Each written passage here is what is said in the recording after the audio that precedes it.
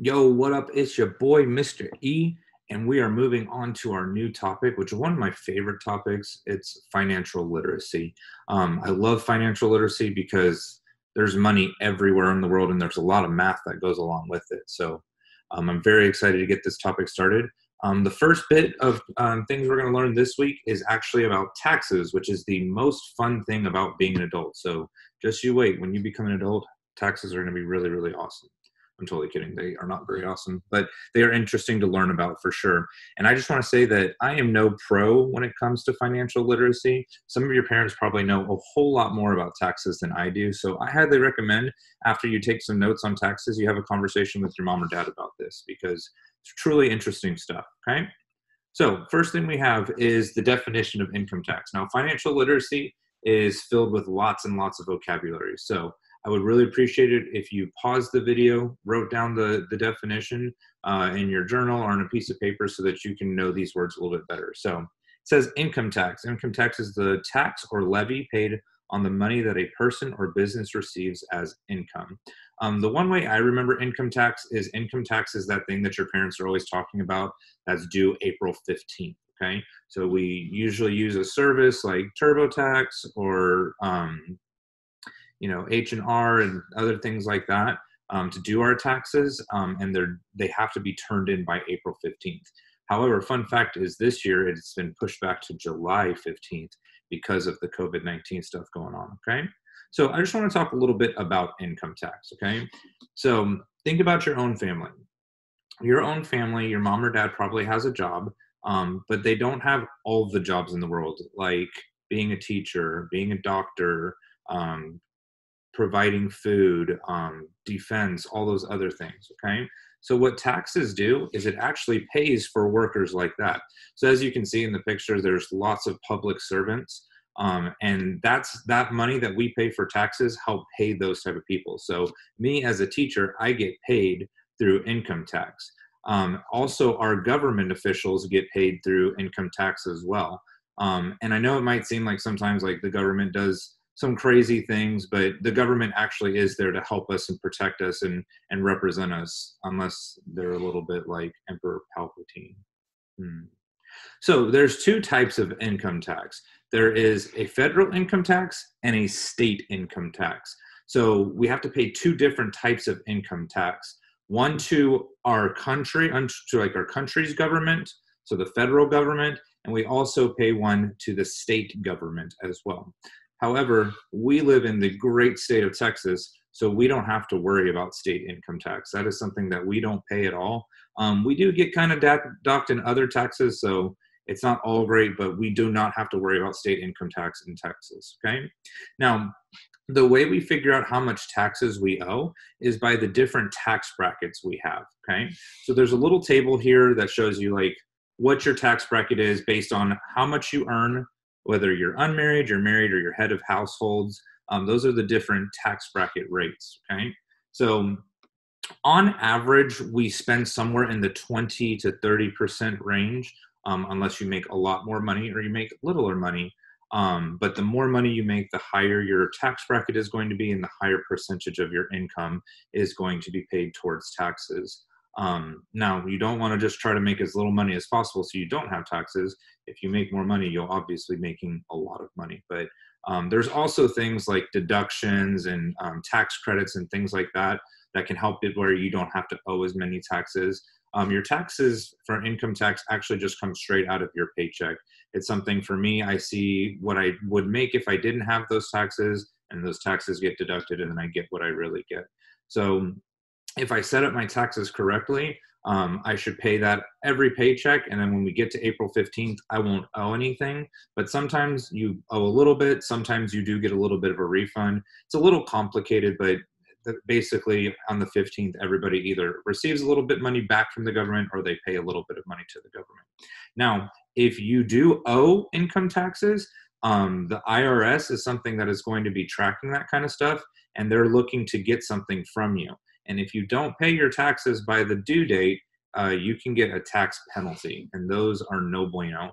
It's basically where they put interest on the tax that you owe, and it becomes a lot more money than you owed in the first place. So you definitely don't want to wait. You want to get those taxes paid as soon as possible so that you do not have to worry about that, okay?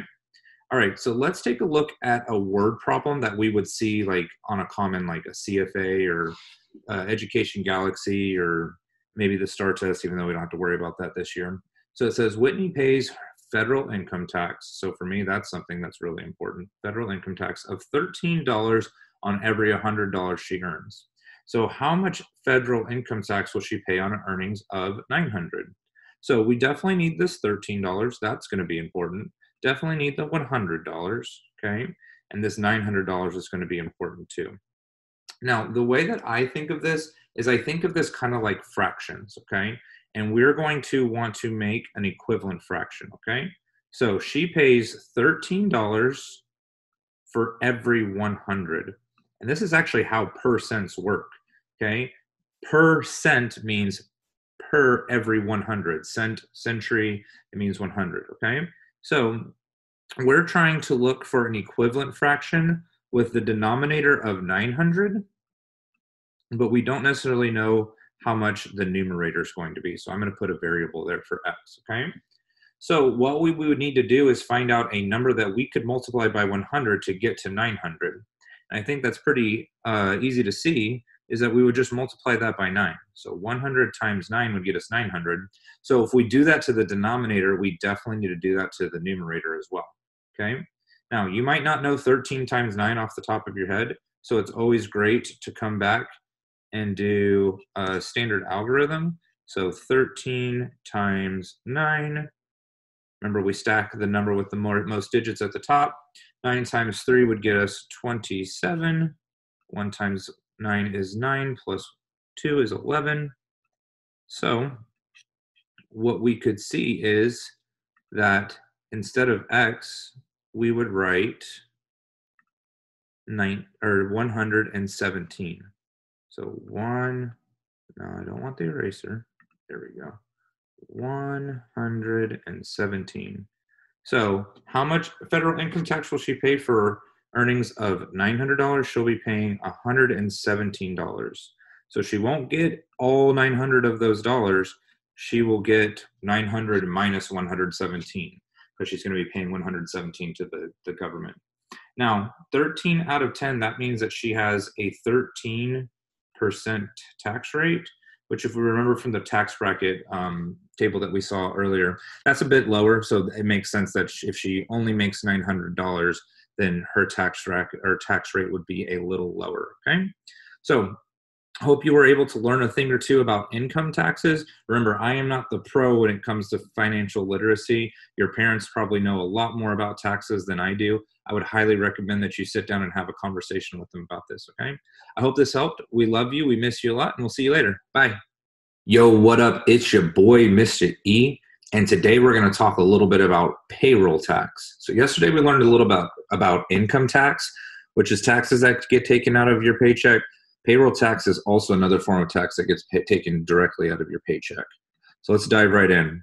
So here's the definition. And like I said, these are really, really important vocabulary words for you guys to learn. So I would recommend pausing the video and writing this down somewhere. But a payroll tax is the tax or levy that is paid by a company based on the amount of money that the company spends paying all of its employees. So payroll taxes are something that employers or like the bosses or owners of companies pay, but it's also something that employees or the workers of a company pay as well. They help pay for things like Social Security and Medicare taxes, which is a part of FICA. Kind of complicated, won't get too deep into that, but those are the things that payroll tax help pay, okay?